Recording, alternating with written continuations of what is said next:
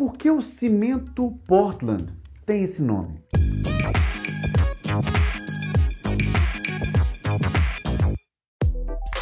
Fala amantes da engenharia, meu nome é Igor Felipe e hoje vamos falar sobre cimento, mais especificamente o cimento Portland. E antes de continuar, se você está assistindo esse vídeo e não é inscrito, aproveita agora para se inscrever, deixar seu like e ativar o sininho. E com isso, você vai fazer parte da maior comunidade de amantes da engenharia do YouTube. Claro que você sabe o que é cimento, até porque nós temos aqui no canal um vídeo que fala sobre cimento.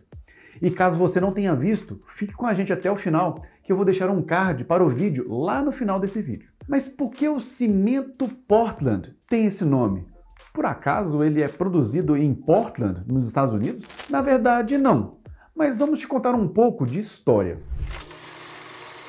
Há muito tempo atrás, em uma civilização muito distante, os antigos romanos já usavam cimento. Eles formaram um aglutinante hidráulico com cal e cinza vulcânica, ou pozzolana, uma mistura que eles chamaram de cimento romano. Sua impressionante resistência à água do mar fazia com que esse tipo de cimento fosse uma ótima opção para a construção de aquedutos e outras estruturas mais próximas do mar. Mas o material de construção tinha suas desvantagens. As rochas vulcânicas adequadas para produzir o cimento romano não eram encontradas em qualquer lugar, e as suas proporções não eram muito bem definidas. E contrariando o que algumas pessoas dizem, a verdade é que esse tipo de cimento possui uma resistência à compressão menor do que o que temos hoje. Alguns milênios depois, um pedreiro inglês veio inovar o processo de fabricação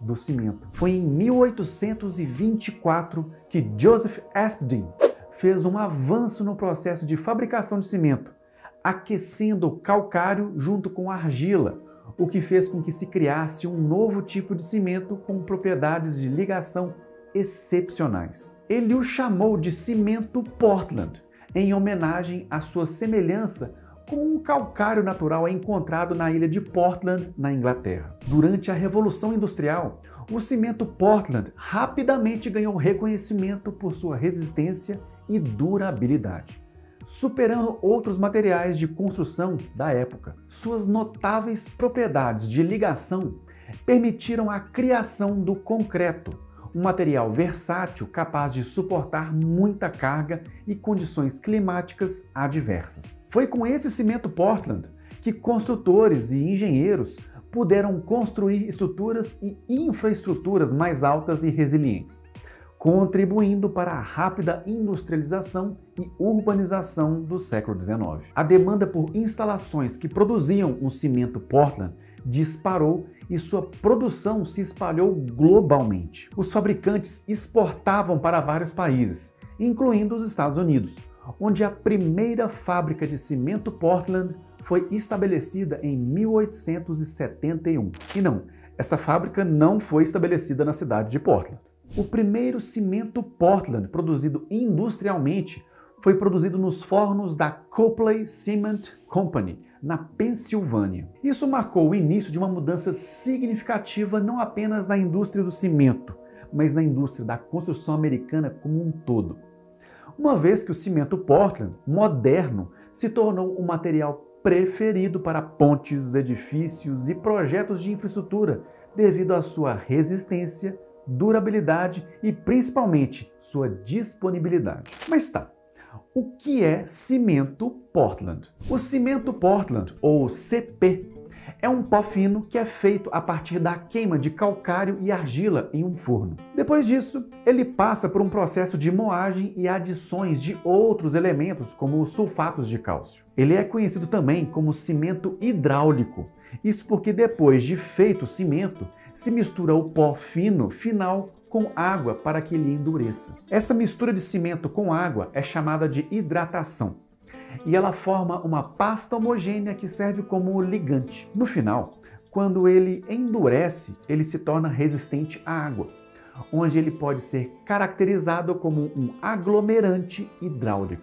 É importante entender que o cimento Portland possui 3 matérias-primas principais: o calcário, a argila e o gesso. O calcário que é uma rocha sedimentar rica em carbonato de cálcio, fornece o cálcio necessário para as reações químicas do cimento. A argila, que contém sílica, alumina e óxido de ferro, contribui para a resistência do cimento e define suas características. E por último, o gesso ajuda a regular o tempo de pega do cimento. Tá, mas existem tipos de cimento ou é tudo igual? Não, o cimento não é igual para tudo. E existem tipos que se diferem em sua composição e onde eles são usados. Ao todo, temos 8 tipos de cimento. E eu sei que tem gente aí que sabe bastante de cimento e não conhece os 8 tipos. Temos o CP1, CP2, CP3, CP4, CP5 ou Ari, o RS, o Portland branco e o BC. O CP1 recebe esse nome porque não possui nenhum tipo de aditivo, apenas o gesso, que tem a função de retardar o início de pega do cimento. Ele possui um alto custo de produção e é menos resistente. E basicamente, com essas características, ele quase não existe mais no mercado. O CP2 tem a adição de outros materiais na sua mistura, que faz com que ele libere menos calor durante seu processo de hidratação. E isso é muito bom para controlar fissuras. Ele ainda possui algumas variações, como o CP2E, que é o cimento Portland com adição de escória de alto forno, o CP2Z, que é com adição de material pozolânico, e o CP2F, que é o cimento Portland com adição de material carbonático, ou filler. Esse tipo de cimento é o mais usado no mercado e é aplicado em várias etapas e tipos de estruturas. Temos também o CP3, que é composto de 35% a 70% de escória de alto forno. Para quem não conhece, escória de alto forno é um rejeito da indústria siderúrgica. Esse tipo de cimento apresenta maior impermeabilidade e durabilidade e também libera menos calor durante sua hidratação. Ele também possui elevada resistência à expansão, é resistente a sulfatos e é menos poroso e é mais durável. O CP4 possui de 15 a 50% de material pozolânico. Com isso, ele garante uma estabilidade em ambientes agressivos, principalmente em ambientes marinhos ou próximos ao litoral. Ele também possui baixo calor de hidratação, só que ele acaba sendo melhor quando se é necessário concretar grandes volumes sob elevadas temperaturas e acaba sendo menos poroso. O CP5, mais conhecido como Ari, em função do seu processo de fabricação, possui alta reatividade nas primeiras horas de aplicação. Isso faz com que ele atinja resistências elevadas em um curto intervalo de tempo. Por exemplo, a gente sabe que o cimento atinge sua resistência final depois de 28 dias depois da sua hidratação. Só que com esse tipo de cimento você consegue atingir uma resistência grande já nos primeiros dias. Ele também acaba atingindo resistências maiores que os cimentos convencionais.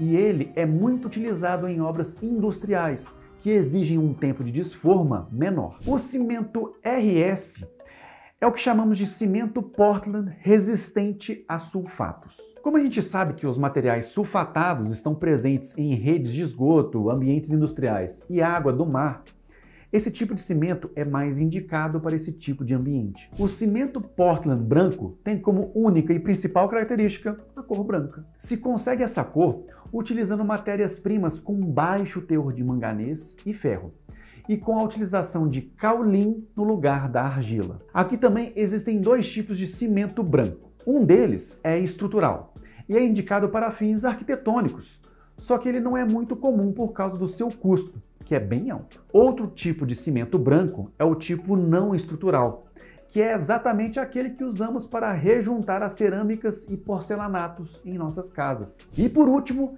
temos o cimento BC, ou cimento Portland de baixo calor de hidratação. Esse tipo de cimento tem a característica de retardar o calor de hidratação, principalmente em peças que possuem grande volume. Isso é muito bom quando concretamos elementos que possuem uma geometria muito grande e não se pode ter etapas de concretagem, o que faz com que se controle as fissuras de origem térmica. Um exemplo da utilização desse tipo de cimento é na concretagem de barragens. Agora me conta aqui, você realmente sabia sobre todos esses tipos de cimento? Já fez alguma obra na sua casa aí e se lembra do tipo de cimento que comprou?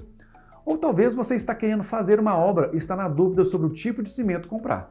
Deixa aqui nos comentários que eu quero saber. Eu vou deixar 2 vídeos aqui do lado que, sério, vale a pena dar uma conferida. Se gostou do vídeo, deixa seu like, se inscreve no canal e ative o sininho.